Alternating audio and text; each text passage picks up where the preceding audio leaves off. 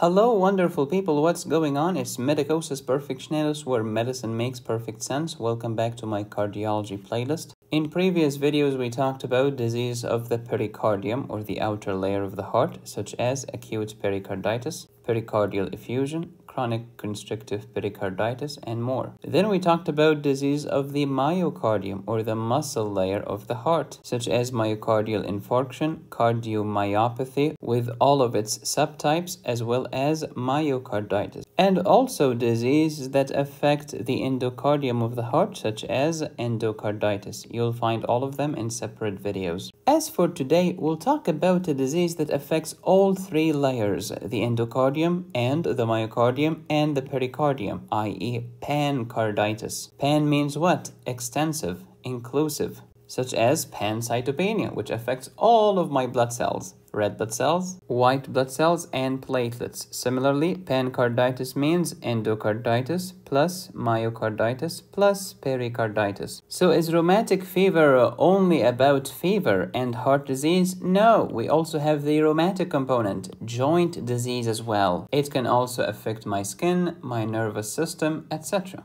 So smash the like button, click the subscribe button, and let's get started. Here is my cardiology playlist. Please watch these videos in order. Back to basics, the wall of my heart is made of three layers. The inner one is the endocardium, the middle one is the myocardium, and the outer one is the pericardium. Endo means inner, myo means muscle, and peri means around. And that's why diseases that affect the heart include endocarditis, which affects my endocardium, myocarditis, cardiomyopathy, myocardial infarction, all of them affect the myocardium. Then we have pericarditis, pericardial effusions, etc. They affect my pericardium. Where is rheumatic fever? Rheumatic fever affects all three layers, endocardium and myocardium and pericardium. So it's a pancarditis. If you want to learn about diseases of the pericardium, please refer to other videos in this playlist. You can download these doozy handwritten notes on my website, medicosisperfectionalis.com. I help you learn, understand, and pass exams. If you really want to understand rheumatic fever, bring a pen and paper and let's go to town.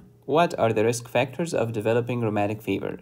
If I'm living in poverty, if I'm living in a crowded area, or if I'm young. Let's say between 5 years old and 15 years old. This is the demographic that gets acute rheumatic fever. How about the chronic rheumatic fever? Well, chronic rheumatic fever could happen to anyone, provided that I had acute rheumatic fever before and it was not treated or was not treated properly or failed to respond to treatment, and now I have chronic rheumatic fever. Other than these three risk factors, poverty, crowded areas, and being young, do I have genetic predisposition? Yes. If I have HLA-DR7 or HLA-DR53, I am genetically predisposed to develop rheumatic fever, which makes me more likely. I do not have to develop rheumatic fever, it just means that I am at a higher risk. Another risk factor, of course, is to be exposed to the group A beta-hemolytic streptococcus bacteria known as Streptococcus pyogenes. And then what? Is rheumatic fever a bacterial infection? No, it's an immunological response to the bacteria. Big difference. So what kind of immunity are we talking? Are we talking innate immunity or adaptive immunity? The answer is both innate immunity and adaptive immunity.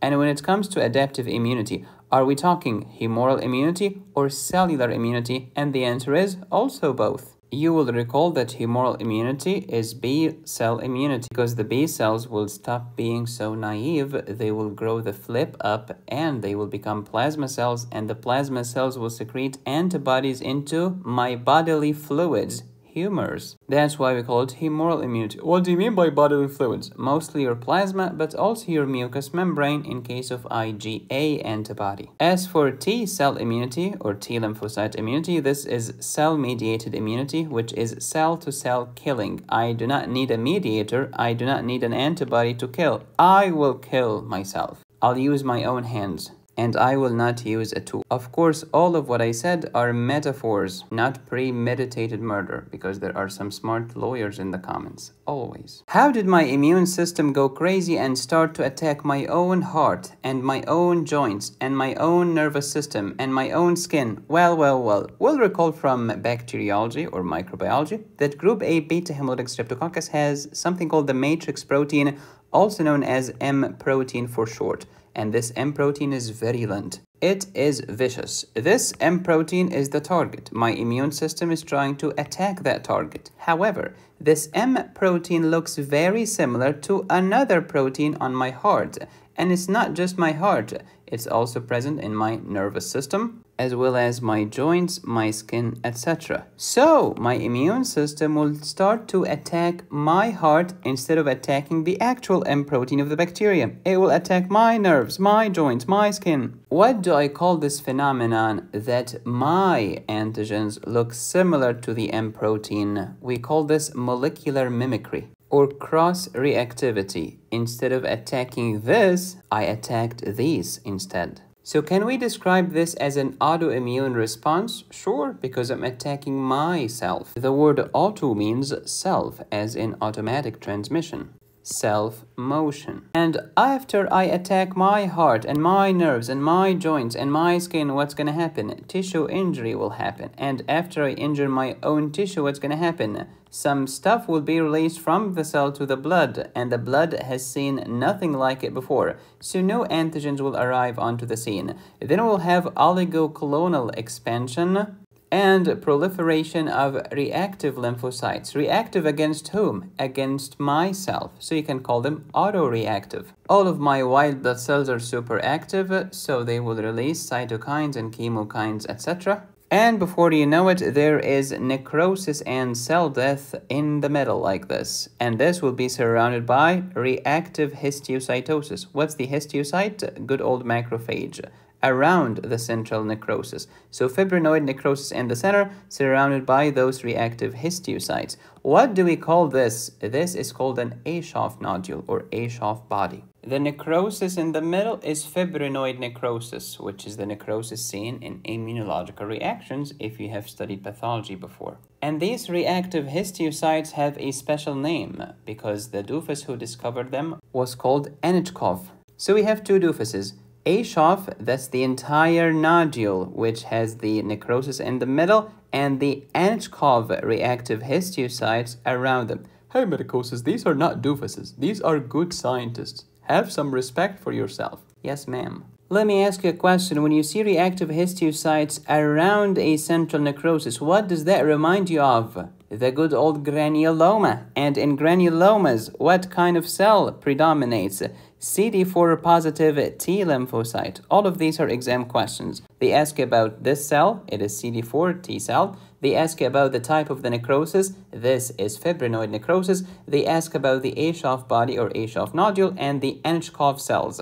The Aschoff body is the entire thing. Anichkov cells are reactive histiocytes around the fibrinoid necrosis. They also ask about molecular mimicry, cross-reactivity, and the immune system involved. All of these are high yield. So what's going to happen? I attacked my heart. I attacked my joints. I attacked my brain cells and my nervous system. I also attacked my skin. Now what? Now you're ready to tell me about the signs and symptoms. It's called rheumatic fever, so I'll have a fever. And what else? I'll have the Jones criteria. The Jones criteria include major criteria and minor criteria. Let's start with the major.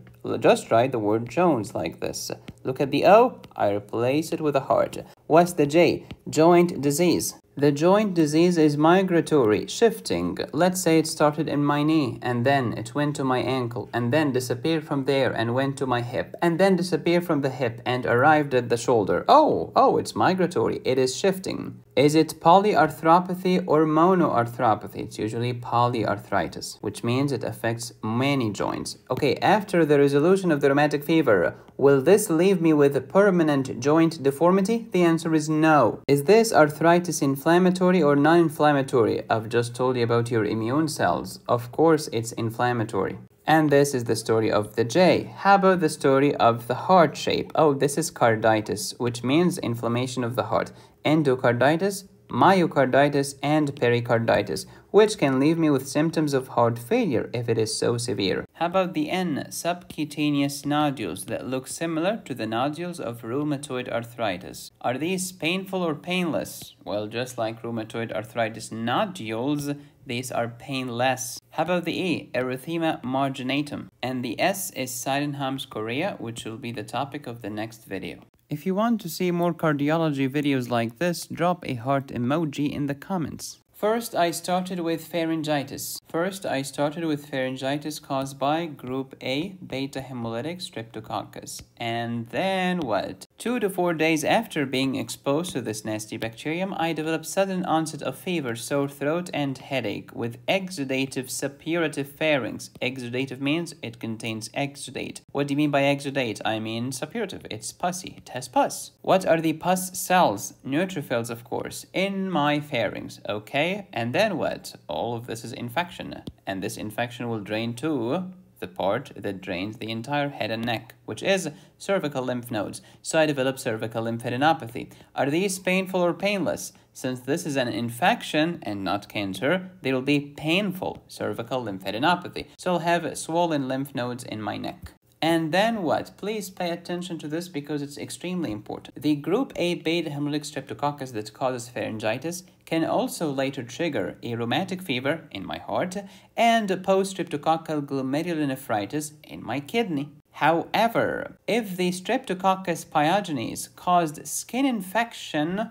not pharyngitis, it's a different strain of group A beta-hemolytic strep, and it can only trigger a glomerulonephritis, never a rheumatic fever. And this is super important. Which means, if you have a patient with acute rheumatic fever, where do you think the previous infection was? In the pharynx or on the skin? Answer, only in the pharynx, because the skin infection caused by Streptococcus can never trigger a rheumatic fever. It can only trigger glomerulonephritis. So let's draw this again. We have two different strains or two different subtypes of group A beta-hemolytic streptococcus. The one that causes pharyngitis can later trigger a rheumatic fever or a post-streptococcal glomerulonephritis. But the different strain or the different subtype of group A beta-hemolytic streptococcus that causes skin infection, pyoderma, can only trigger glomerulonephritis and never rheumatic fever. Super important. Here is another important point. We said due to molecular mimicry and cross-reactivity, I will start to attack my heart, my nervous system, my skin, my joints, etc.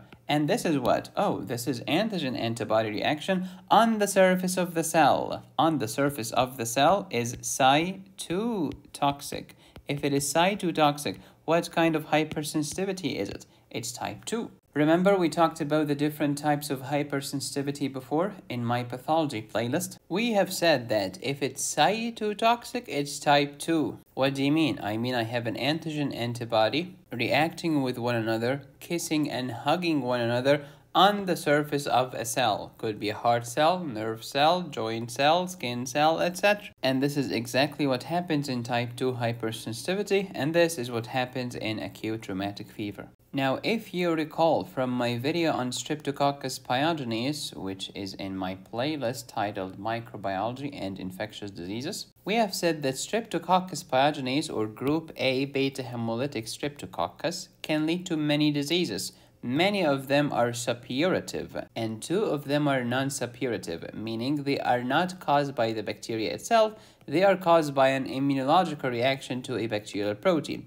And these 2 non-suppurative diseases are rheumatic fever and post-streptococcal glomerulonephritis. And that's why they are not infectious, which means if you have rheumatic fever, you cannot transmit it to me. Conversely, if you have pharyngitis and you sneeze and coughed in my face, of course I can contract the infection because these are suppurative, these are infectious, and they include pharyngitis, scarlet fever, pyoderma or skin infection, among others. Why is the Streptococcus pyogenes so virulent and so vile? Because it has many structural components such as the infamous matrix protein or M protein, which binds the Fc portion of my immunoglobulin and inhibits phagocytosis. It enables this bacterium to survive and not be targeted and killed by my immune system. This bacterium also has toxins as well as enzymes such as streptolysin S, streptolysin O, also known as hemolysin, as well as DNase known as streptozyme. All of these virulence factors were discussed in my microbiology and infectious diseases playlist. Remind me again, what are the major Jones criteria? I have joint disease, I have carditis, endocarditis, myocarditis, and pericarditis. I have N. Subcutaneous nodules that are painless, and erythema marginatum, as well as Sydenham's chorea, also known as chorea minor, as opposed to what? Of Huntington disease, which is chorea major. Sydenham chorea is also known as St. Vitus dance. Let's talk about the matrix protein or the M protein of Streptococcus pyogenes. We have two types of this M protein. There is class 1 and there is class 2. Class 2 is too shy. It is unexposed. But class 1 is exposed. And since it's exposed, it can be attacked by my immune system. While trying to attack this exposed class 1 M protein, I ended up attacking my own heart and my own joints, etc. So rheumatic fever is what? Non-infectious, non-suppurative complication of Streptococcus pharyngitis caused by group A beta-hemolytic Streptococcus or Streptococcus pyogenes. Both are two names for the same organism. Okay, my immune system is triggered because of what? Because of class 1, i.e. the exposed M protein. Which subtypes? 1, 3, 5, 6, and 18. Demographics. Usually, acute rheumatic fever happens in children between age 5 and age 15, usually during the winter or autumn. I develop what? Sore throat, which is severe. Then, 2 to 4 weeks later, there is strong antibody response, molecular mimicry. I start to cross-react against my heart, against my joints, against my nerves, etc. And since I am attacking a cell, it's Cy2 toxic, which is type 2 hypersensitivity reaction. I develop the major Jones criteria. J, joint disease. The heart is carditis. It's pancarditis to be specific. The N is for subcutaneous nodules, and E is erythema marginatum, and S is Sydenham's chorea. How do I know that this disease was caused by my immune reaction against the streptococcal proteins? Well, you measure serum antibodies for ASO and anti-DNase. Anti-streptolysin O antibodies and anti-DNase B antibodies, because these are my antibodies trying to attack the bacterial antigens. This is streptolysin O antigen, which is hemolysin that belongs to this group A beta-hemolytic streptococcus, and this is DNase B or streptozyme, also belongs to group A beta-hemolytic strep. Group A beta-hemolytic streptococcus, like any streptococcus, is gram-positive, and that's why we give penicillin. Let's dig deeper. You see the JONES, these are the major Jones criteria. But we also have minor criteria, such as what? Such as having a fever, which is not very specific. Such as elevation of ESR and CRP, also non-specific. That's why they're called minor criteria. Joint pain, okay, anyone can have joint pain. How about absolute neutrophilic leukocytosis? Any person with bacterial infection will have this. That's why they are minor criteria. And prolonged PR interval. Well, any person with first degree heart block will have this. They are not super specific, that's why we call them minor criteria. But look at the major criteria. Joint disease that has some specifications. It is severe joint disease that lasts for 1 week and disappears after 3 to 4 weeks. It is migratory and shifting. It jumps from the hip to the knee to the shoulder to the elbow, etc. It is inflammatory and it's usually polyarthritis, which means many joints, although in some cases it could be monoarthritis. It affects large joints, knee, ankle, wrist, and not smaller joints like the joints in my fingers. Does it cause pain? Of course, it's inflammatory. Does this pain resolve? Yeah, it responds beautifully to aspirin. Woo, and this is a specific characteristic of the joint disease of rheumatic fever. And after this joint disease is gone, it's not gonna leave me with permanent joint deformity. By the way, what are the most common symptoms in rheumatic fever? If you say heart disease, you're incorrect. Actually, joint disease is way more common than heart disease in patients with rheumatic fever. 3/4 of patients with rheumatic fever have joint disease. Next, carditis, pancarditis, the most serious complication, but not the most common complication. I have endocarditis, myocarditis, and pericarditis. Okay, endocarditis involves the endocardium and the heart valves. Which valves? Mitral valve is involved more commonly than the aortic, which is involved more commonly than the tricuspid. Okay, let's say that I have mitral heart disease now because of rheumatic fever. This mitral valve disease, will it be regurgitating murmur, mitral regurg, or mitral stenosis? Well, if it's acute rheumatic fever, look at the U. It's more like to be regurg murmur, so mitral regurgitation. But if it's chronic, it's going to be stenotic. Acute is regurg and chronic is stenotic. Chronic is stenotic. Next, myocarditis. I'm attacking my cardiac myosin and my cardiac sarcolemma membrane proteins. This is molecular mimicry, and I lead to pericarditis, usually fibrinous pericarditis. Could have a friction rub or could have no friction rub. Next, nodules in about 10% of patients. Similar to rheumatoid arthritis nodules, they are under the skin, they are on the extensor surface of the forearm, such as the elbow. Inside them, there is fibrinoid necrosis. These are painless. Do they have to be on the extensor surface of the forearm? No, they also could be on top of bony prominences, like my skull. Next is erythema marginatum. What does erythema mean? Erythro means red, as in erythrocyte. So I have redness. Marginatum, look at this. I'm creating a margin, and the center is more clear and more pale. Oh, so it looks like this. Basically, it looks like a ring, and the edge of the ring is red, but the center of the ring is more pale or clear. That's why we call it erythema marginatum. Circular rings, not just one but many, pink in color, usually on the trunk or the limbs of the patient. Next, we have Sydenham-Chorea. We'll talk about it in great detail in the next video. What are the complications of rheumatic fever? Well, it can affect my heart muscles, of course, because it leads to pancarditis, and I can end up with first-degree atrioventricular block or first-degree heart block, bradycardia. Take it to the next level and it leads to heart failure, which is the most common cause of death in patient with rheumatic fever, which is heart failure.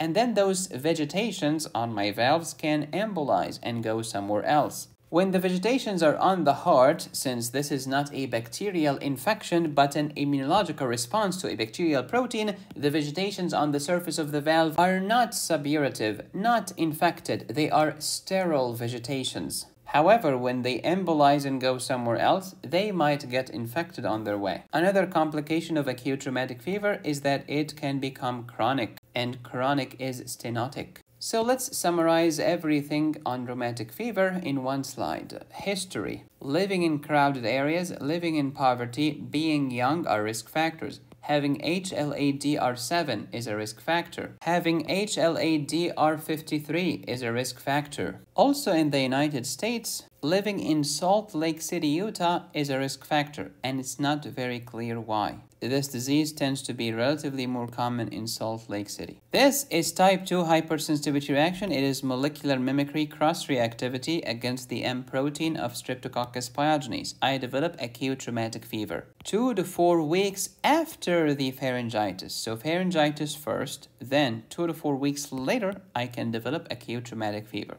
If I now have acute rheumatic fever and you decided to perform a throat culture on my pharynx, you will find it positive in only 25% of cases, which means most patients will be negative in their throat by then, proving that it's not the bacteria but my immunological reaction to the bacterial protein. Big difference. Then we have the Jones criteria here, major and minor. Acute is regurg, chronic is stenotic. Never forget this. How can I diagnose it clinically? If you can give me 2 major criteria of the Jones criteria, for example, joint disease and heart disease, this is confirmatory. But what if I only found 1 major criterion? If you have 1 major and 2 minor, this can also confirm the diagnosis of rheumatic fever. Also, don't forget to order the ASO and the DNase. If the ASO titer is greater than 400 Todd units, it's a positive test. DNase is not as reliable as ASO. Let's do an EKG. You'll find PR prolongation. Why? First degree heart block. I mean, look at the carditis. It involved all the layers of the heart. Let's do a chest x-ray. Since it's a pancarditis, all of the heart is inflamed.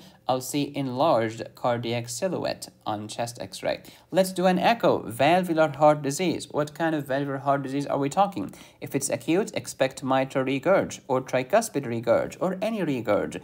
But if it's chronic, it is stenotic. How about post-mortem biopsy or autopsy? You'll find vegetations on the valves. Okay, are they infected or sterile? They are sterile because this disease is an immunological reaction to a bacterial protein and not a bacterial infection. Where will I find the vegetations? Along the line of closure of the valve, because this is where you find the greatest amount of turbulence. And the greater the blood turbulence, the greater the arrival of the immune cells. Under the microscope, you'll find the HOF bodies, which are central fibrinoid necrosis areas surrounded by reactive histiocytes known as Anchkov cells. How can I prevent rheumatic fever? Well, once I develop this bacterial pharyngitis caused by group A beta-hemolytic streptococcus, it's time to take penicillin. If you take penicillin early on, you will avert this crisis. But let's say I did not, and now I'm stuck with acute rheumatic fever. What should I do? Antibiotics. Which one? Usually penicillin. Mostly penicillin G, but penicillin V can work as well. And usually for a long term. How long? It depends on the case, and the guidelines are complicated. What if I'm allergic to penicillin? Take erythromycin then. And for the joint disease, because it hurts and because it responds to aspirin, take aspirin for the joint pain. What if I have carditis? Sometimes glucocorticoids alleviate the symptoms because glucocorticoids are anti-immunity and anti-inflammatory. In the next video, we'll talk about Sydenham chorea, also known as chorea minor or Saint Vitus dance. Quick review on ASO. Anti-streptolysin O. What is streptolysin? It's a hemolysin that belongs to the streptococcus. And this is my antibody against this antigen. Of course, if you studied microbiology, you will recall that Streptococcus pyogenes is beta-hemolytic. It causes complete hemolysis on the bacterial culture. Have you ever wondered how did it cause complete hemolysis? And the answer is, it's because it has hemolysin or streptolysin. I cause hemolysis, full hemolysis, complete hemolysis. And the streptococcus has two types of streptolysin or hemolysin. There is streptolysin S and streptolysin O. ASO test is measuring the antibodies against streptolysin O, anti-streptolysin O antibodies. Because remember, to diagnose bacteria in general, we rely on microscopy, culture, nucleic acid tests, identification, and detection. Sometimes I'm trying to detect the bacterial antigen, and sometimes I'm trying to detect my antibodies against that antigen. The story of looking for the ASO and the DNase is the story of detecting my antibody against the bacterial antigens. There is also a test called anti-M protein antibody. As for anti-DNase B, it's the same story. It's just less reliable than ASO. So when should I order anti-DNase? You can order it together with ASO, or you can wait until ASO comes back. If ASO comes back positive, you have your diagnosis. If it came back negative and you still suspect rheumatic fever, then do anti-DNase B. Again, this is in addition to the Jones criteria. All of this is true for rheumatic fever, but what if I have another disease? Let's say I have Streptococcus pyogenes causing pyoderma or skin infection. The cholesterol in the skin lipids can actually inhibit streptolysin O, which means my body will never see this streptolysin O antigen. Therefore, my body will not develop antibodies against streptolysin O. So if I have pyoderma or skin infection caused by strep, anti-DNase is going to be more helpful than ASO because the cholesterol in the skin is going to inhibit the development of the hemolysin antigen. So let's review. In rheumatic fever, ASO is more reliable than anti-DNase B. However, in pyoderma caused by streptococcus, anti-DNase is more reliable than ASO. How do we treat rheumatic fever? Penicillin. What if I'm allergic? Then use erythromycin. You can learn about penicillin, erythromycin, cephalosporins, vancomycin, all of the antibacterials, antivirals, antifungals, and antiparasitic medications by downloading my antibiotics course at medicosisperfectionalis.com. To learn about the different types of shock like cardiogenic shock, hypovolemic shock, neurogenic shock, septic shock, etc., download my surgery high yields course at medicosisperfectionalis.com. To learn about cardiac arrhythmias, angina, MI, ischemic stroke, hemorrhagic stroke, ARDS, diabetic ketoacidosis, and much more, download my emergency medicine high yields at medicosisperfectionalis.com. And to master antiarrhythmics, antihyperlipidemics, antihypertensives, diuretics, and digoxin medications, download my cardiac pharmacology course. There are more than 300 premium videos available on this channel if you click the join button and choose the highest tier. Please subscribe, hit the bell, and click the join button. You can support my channel on Patreon, PayPal, or Venmo. Go to my website to download my courses, notes, and cases, or if you'd like me to personally tutor you. Be safe, stay happy, study hard. This is Medicosis Perfectionalis, where medicine makes perfect sense.